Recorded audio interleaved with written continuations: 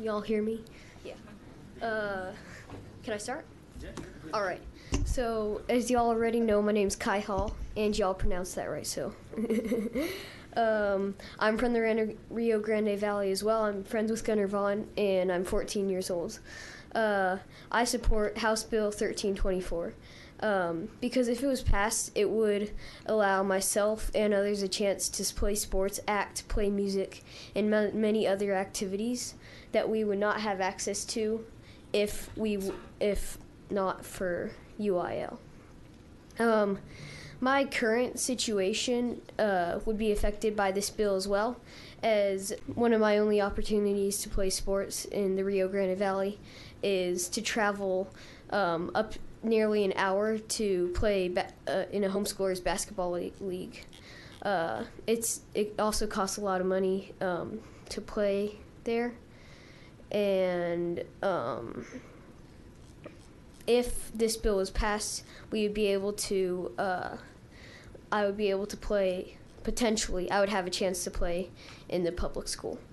My situation is similar to many other homeschoolers in the state who either have to travel many hours or spend a lot of money just for a chance to be able to play sports. I would really appreciate it if y'all would support this bill, and thank you for y'all's time. Do y'all have any questions? Any questions? Gosh, you're the star witness today. Thanks. So, you play basketball, you said? Yes, sir. So, if this bill passed and you were able to play sports in high school, what would you play? Probably baseball. Baseball? And I tried basketball too, but. Very good. Yes, sir.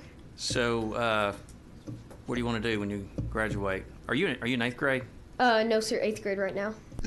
So you are in 8th grade? Yes, sir. Yeah, I've got a son exactly your age and looks very similar to you, actually, and he's in the 8th grade. So what do you want to do when you graduate? I haven't really figured that out yet. My dad's a doctor. Good answer. And that medical career path has interested me. Yes. Well, you're a very impressive young man. Thank you for being with us today. Yes, sir. Thank you.